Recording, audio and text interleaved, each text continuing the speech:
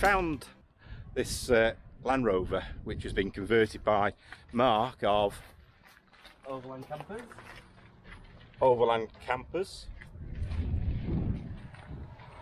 Sorry, just out. Well, I'll get the film crew in. Sorry. It's okay, it's absolutely fine. Unfortunately, we tore the step off it yesterday, green laning it. Sorry, say that again, sorry. So unfortunately, we tore the step off it, green laning it yesterday. Oh dear. We probably wouldn't recommend our customers use them in that ambitious way, but it's kind of what they were built for. It were amazing, and we had such good fun. So what's it based on? So this is a 1997 Wolf Pulse battlefield ambulance. That's a mouthful. Wolf is the general British Army military vehicle. Pulse was the particular procurement process for the ambulances. Yeah. And obviously it's a name appropriate because, you know, heartbeats and pulses. Yeah. And so it was, the body shells made by Marshall Special Vehicles, I think in Cambridge, are they? Mm-hmm. And then the rest of it it's a Defender TDI 300. The engine is what Land Rover enthusiasts know as the legendary lump. It's absolutely beautiful to drive. So it'll do top speed 75 mile an hour on the flat with a good trailing wind, uphill with an headwind. Yeah, they're fairly slowish, but keeps up with motorway speeds. You know, they're really good fun to drive. Obviously, those Wolf air intakes, they're really what makes it be a military vehicle. Those are the things that I think they're about 200 quid to buy one of them. Yeah. And so that's for the air going in. It stops the snow getting on the top. And I think so. There's rubber pads on the top. They could put a stretcher across. Mm-hmm. That little thing there is actually a step, believe it or not. Up onto the top. So yeah, the spare tyre, spare wheel, was normally stored on the top of them. And so it's an actual structurally insulated roof shell, so you can actually walk on the top of the roof. And then basically, once we got it, we stripped the stretchers out, put an awning on the side, and then did the inside with lightweight plywood, and really thought about the design. So it's an RIB seat that's designed for a potentially. There is a little trick for getting on there. All right. Still bloody hard work.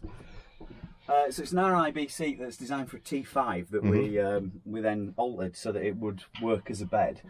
And then it's a lifting roof, I think, that's designed for a transit van that we altered very slightly to deal with the flat top, because obviously most vans have got a slight curvature on. And so there's sleeping upstairs for two. Oh wow! And then once the lid's up, obviously loads and loads of room. Yeah. It's got diesel heating. There's a bathroom in the corner.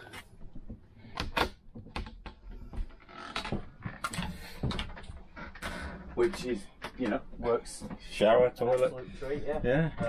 Try to keep some little features like the blue light. Karen, just push that light switch there for me, will you? That one, yeah. I know, it doesn't, with the engine on, the blue light flashes, we thought it'd be nice. And then for the bed, sorry. Yeah, no. You can store the table in the Luton, and then the bed is, or one of the beds, rather,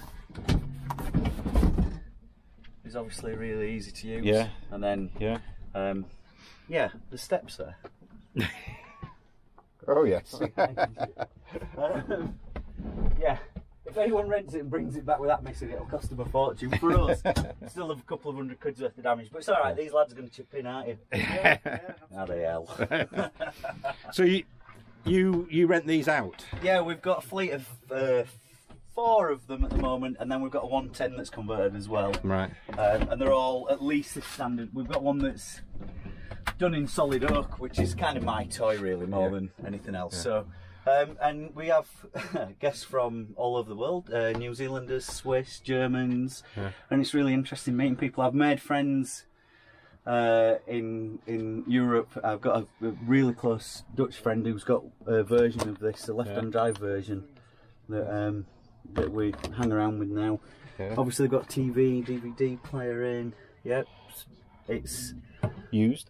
Yeah, used. It's, you know, it's still our toy. We rent them out, but I still love it. You know, it's still a great. And a fridge. And a fridge, yeah. So last night, after driving it up here, doing what we did with it over the mountains, which you wouldn't do in your 109. No, this thing's so much more capable than 109 off road. But it's a big body. It's a little, but it's very, very lightweight. It's 3mm aluminium and then foam. So it's a much. So they look extremely top heavy, but they're not as top heavy as they look at all. So it's still really sure-footed, and you honestly cannot believe what we did with it yesterday. It was nuts. If you look at the state of the step, I mean, we've just totaled it. So it sleeps 3, does it, or 4? 5. 5.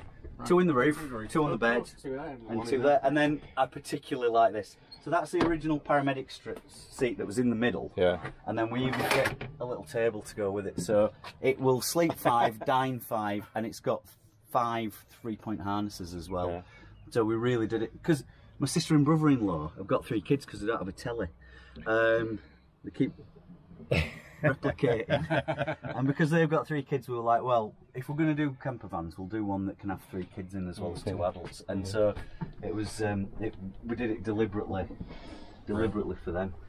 But this is like a bog standard offering, you know. Did I show you a picture of oak framed one yesterday? Yes, I mean, that's just different gravy. It smells of oak and leather. It's beautiful.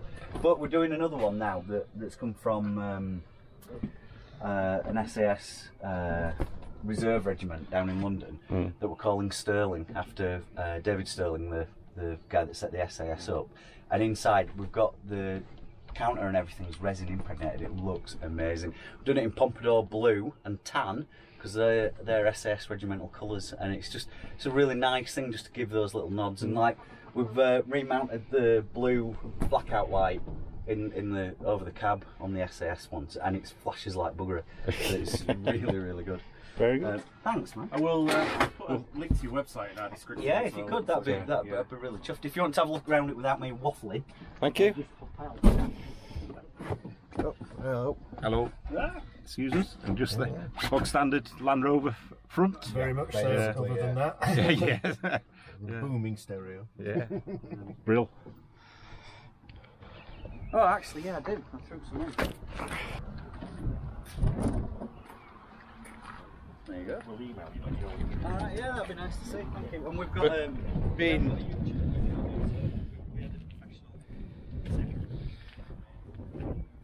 being Land Rover owners and enthusiasts ourselves, it's really nice to have a look at this one. As Mark said, it's a 300 TDI engine in it, and he's going to lose a spanner if he's not careful. So tell them about it. You're all in yourself, Brill.